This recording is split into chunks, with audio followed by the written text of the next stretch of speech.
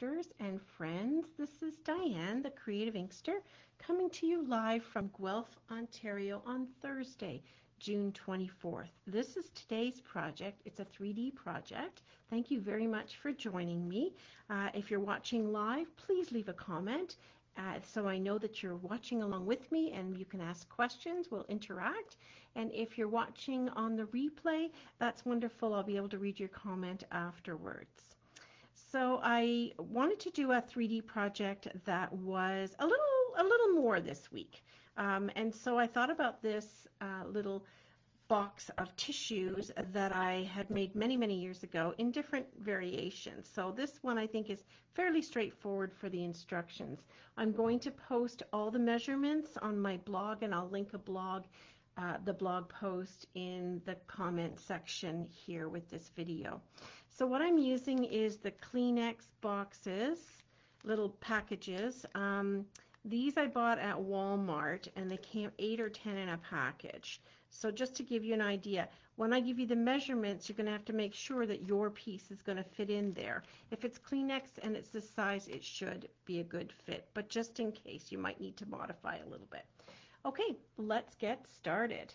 So the first thing we need is a piece of cardstock that measures 7.5 inches this way and 8 inches this way.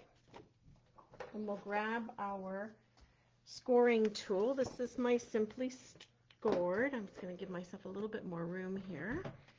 And along the 8-inch side, I'm going to put all these measurements in my blog post so that you can get them all written down very easily. But along the 8-inch side, we're going to score at 1/2 an inch. It's always a tricky measurement to get, I find, because it is right in the edge. So 1/2 an inch, 1 3/4, 6 1/4, and 7.5. That was 1/2, 1 3/4, 6 1/4, and 7.5. Now we're going to turn it with the 7.5 inch side along the top. We're now going to score it at 2 1/4, 3 1/2, 5 3/4, and 7. That's 2 1/4, 3 1/2, 5 3/4. Sorry, 5 3/4, and 7. I just missed that line. I was thinking that was the 3/4 line. That's okay. This is my sample. It's all good. All right, we're done scoring. Next up is doing some folding and burnishing of our score lines. I'm going to try to remember that that is the 5 3/4 lines. I'm going to score that one first. And then I'm going to score all of them, and I score away from the divot. So when you score in, you get a divot down here. I score away from that. Or I'm sorry, I fold away from that. And then do them all. Even though we're going to trim a whole bunch of pieces off, it's easier if you do them all this way first, especially these little 1/2 inch sides. They're a little bit more tricky. Okay, so now you've got this lovely scored and burnished piece. What you're going to want to do is, with the 1/2 inch edge, so this edge here, the 1/2 inch edge, and this large square to your left, but this little 1/2 inch at the top and a 1/2 inch at the bottom, you're going to cut up to the second score line on all the score lines. So you're going to start on one end, and you're going to go past the first score line that's horizontal to the second one, and then to the next one over, same thing, up to that second score line. And this one, and the fourth one. Okay, so now we have all kinds of tabs here. We're going to turn it over 90, or move it 180 degrees, and we're going to do exactly the same thing on the other side. We're going to cut up to the second score line, the second horizontal one you see, not the first one. We need that. We need those for tabs. I'll show you that in just a second. Okay. Now you're left with a piece that looks like this. Okay, so there's our little tabs. For a minute, we're just going to look over here on this large wide section, which is 2 1/4 wide, this piece here. We are going to cut off the 2 scored sections at the top and the bottom. So grab your scissors and cut that right off. And same on this side. Cut it right off. Right? So now your piece is looking like this. We have a little bit more trimming to do. On the other side, where we have these very thin flat pieces, we are going to cut that off as well entirely at the second score line. So let's go ahead and do that. Oh, I'm just not got up too far there. And this side too. So now we have that big flap at the top and the little flap here. We're going to just miter the edges, and that just means cut a little triangle off the edge. What this does is takes a little bulk out of it as it goes together, so you don't have all this extra bulk, and allows the flaps that are going to close up on the sides to fit in there very nicely. Okay, so back to having the nice big piece to your right. You've now got these flaps. On the 2 smaller ones, you're going to cut off this short, thin piece here. So you're going to cut that one off. You're going to skip over the middle one, and the other one here, the smaller square, you're going to cut that off to that edge. So that's what that end looks like now. We're going to do exactly the same thing on the other side. So turn it 180. We're going to leave the middle one alone, and we're going to cut the first score line off on the 2 squares. 1, 2. I have a little piece here I'm going to trim off. It's just kind of hanging on there like a hangnail. Okay, we get our bits and pieces out. This is the final product. I like to keep this larger piece in one side so I know exactly where it is. Okay, and oh yeah, one last piece of trimming. On your tabs, on these larger rectangles in the middle, you're going to miter those as well. It'll just help them close a little better. So on both sides, I'm going to miter those off. Now I think we're done with our scissors. Okay, before we put the box together, it would be a good idea to do 2 things. 1, put some of our pattern paper on, and 2, punch a hole for the tissues to come out of. So with your large piece, how this goes together, give you a visual, is the small tab is going to go underneath. Okay, and then once it's secure, the 2 ends are going to close up. Just to give you an idea how this is going to go together.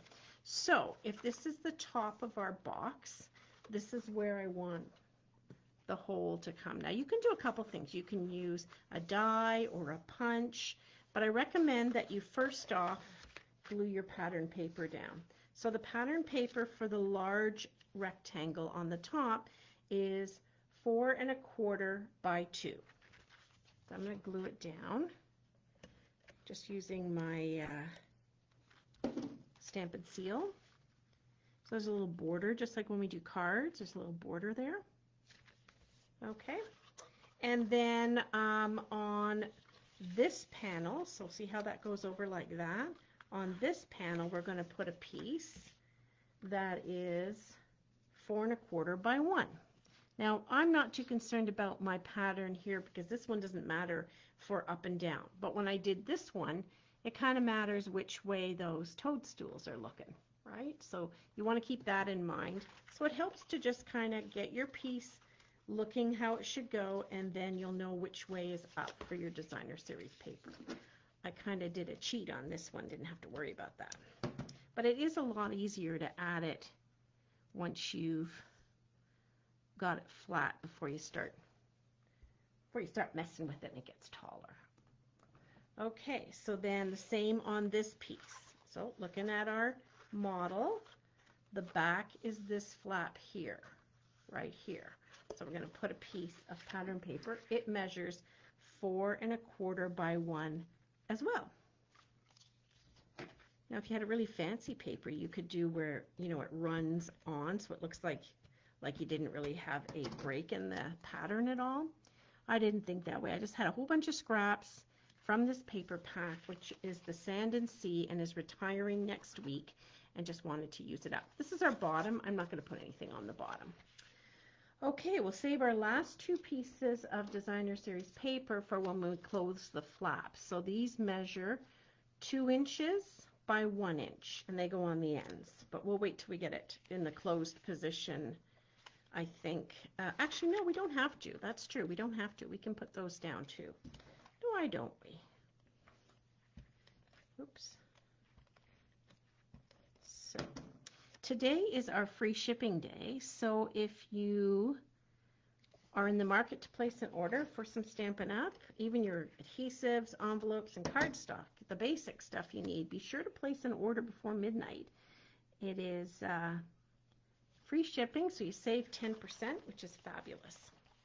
Okay, the only glue we have to put is on here, and that's going to come around here. But we're not quite ready to glue it yet because we need to put an oval or a circle, or in my case, I'm going to use the Everyday Label Punch because that's easy for me. Now, I don't want this to show. When this is underneath like this, there's going to be a piece that shows up. So I'm just going to piece it on the front for placement, and then I've punched out one of these everyday labels so I can get an idea where I want this to go so that it won't be mucked up by that seam that goes under there, if that makes sense. So I'm pretty sure I need it close to the top on this one. So I'm going to take some tape, just regular old Scotch tape, and take some of the sticky off of it and kind of hold that in place. That'll just be a temporary hold. Now I can take my punch and go up through there and line it up where that is. I'm probably over a little bit, but it's not going to matter. And punch really hard, and you'll get those 3 pieces out. And then you can tear off any of your Scotch tape that's still sticking behind. There we go. There we go. Okay, now we're ready to put it together. So I'm going to take my flap here, and I'm going to use Tear Tape this time. I used Stampin' Seal on my sample, and I think the Tear Tape's the way to go on this one, or maybe the Stampin' Seal Plus, but mine's not handy. So here we go with the Tear Tape. So I've removed the backing. This just folds right over because the box is all the sides are the same, like the 2 sides here and the 2 front. And then I'm going to fold the edges in, and then I'm ready to stick my tissues in. So I did play with being able to not take it right out of the package, but that's what I am doing. This is for me, so I'm totally fine with that. If I was giving it to somebody, I'd give it to them in the package and let them do this if they wanted. So it slides in there, and you fold this piece over, and that just tucks in there nicely. And oops, that's really the top. And then here's your piece sticking up. And then when you pull them out, they come out one at a time. You could put a get well, or thinking of you, or just for you, or any kind of greeting you want on there. Now you could center this more top to bottom and not worry about that little piece showing through, or trim it off, but this just kind of made it easy, and I really don't think you noticed it all that much. Okay, so that is the project for today. Thank you for watching. Have something new next week again. Next week is actually July the 1st, Canada Day, so it may be pre-recorded, it may be live. It doesn't take long to go live. And I will put all the measurements for this on my blog and let you know in the comments below where to find the blog post. Thank you for watching. Take care. Bye for now.